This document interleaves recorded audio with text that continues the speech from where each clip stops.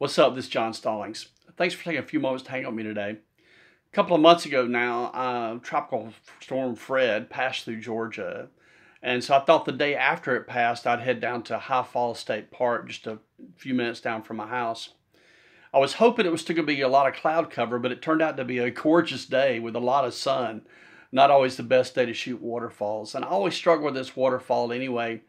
It's very limited in how you can get to it. Unfortunately, there have been a lot of drownings, and so the park really limits how you can gain access around the waterfall.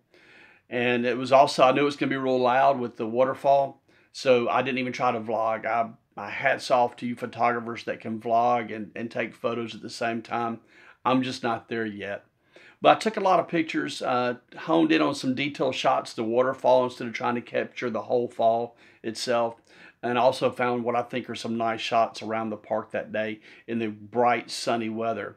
But anyway, hope you enjoyed these shots. Let me know in the comments what images you liked.